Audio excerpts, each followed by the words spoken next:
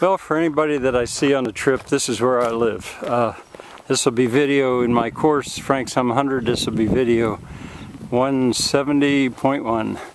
Walking up the lane, almost every building that you see is sort of under construction. That building right there that doesn't have the whole roof on will be a blacksmith shop. The building behind it is going to be, has my major collection of tools. And there'll be about 15, I would say maybe 15 to 20 shops inside there. That building right there, closer, is got a sawmill in it. It dates from about 1890. The building behind it is, we call it the cow barn.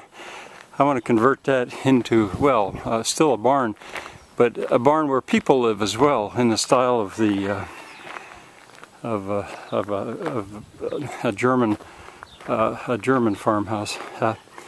Again, there's the blacksmith shop. Everything is under construction.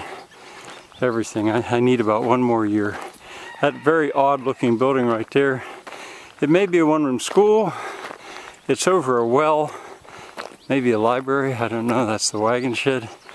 That house up there with the laundry hanging out, that's where I live. Done somewhat in the style. Oh, it's hard to say what style it's in. Okay, I'm gonna walk just a little bit further. I don't want to show you everything because everything looks so rough. There's inside. I have all this work to do to clean that up, but I got about one more year. I figured it would take me 2 years. That's the mill. I call that the mill or the powerhouse. There's an 8-foot water wheel. Going to be turning in that, driving a line shaft into the other buildings. Here's where I can make charcoal, a retort. That's nicknamed the Beast. That's an incinerator under construction. And there will be a water wheel beside it. About a 7-8-foot water wheel right there. And this is my house. Don't want you to look too close. I'm going to stop for now. Okay, walking on. We heat with nothing but firewood. We don't have anything else but firewood. And this house that I'm coming to now is called the Cherry Tree House because it was moved here from Cherry Tree, Pennsylvania. My mother was born in that house. I tore it down, trucked it down here about 70 miles, put it back up. It also is not finished, but it will be. And if you come to visit me, that's where you can stay. It'll be a guest house. This is called Barbie Falls. I have names for all my waterfalls, and I have probably 20 on the farm, although this is a high one. And there's a view of the pond, and there's the Cherry Tree House from this side. I did want to say that all over the place down here there are old foundations. There was an entire village here, maybe 20 or more buildings that were bulldozed under, but I can still find them. It's one of the reasons it looks so rough. Now I'm up on top of the hill behind the buildings. That's the cow barn. I'm surrounded by lumber. There's my house that I can use for various projects. That's the roof of the Cherry Tree House. And this area is called Dutch Corner.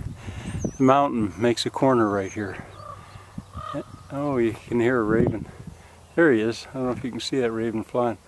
That's the clear cut up there in the mountain. The view up there is really nice. If you want to see this on Google Earth, type in the address 151 Camp Ranch Lane 15522 and you'll see exactly where I'm standing. You'll see this lumber. This is Erica Falls. Down there at the bottom of this falls, I'm going to move, when I come back from Europe, I'm going to move a little barn from my neighbor's property over here. I'm going to put a water wheel on the side of it and another sawmill. Those are pieces to the sawmill down there. That's the sawmill that is already sort of set up. The reason these pieces are off the roof and I haven't fixed them is because I've got bad luck with falling off roofs. And if I have to fall off a roof, again, I want to make sure it's after I've made my trip to Europe. I can limp around the farm then. All these pieces will make a sawmill, a second sawmill, almost identical to the one that's already sort of set up. And there you can see that sawmill. It's lined up with the blacksmith shop. Okay, one more stop.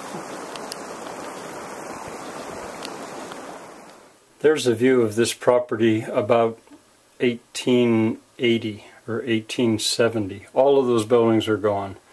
And then here's a view of the property about 1955.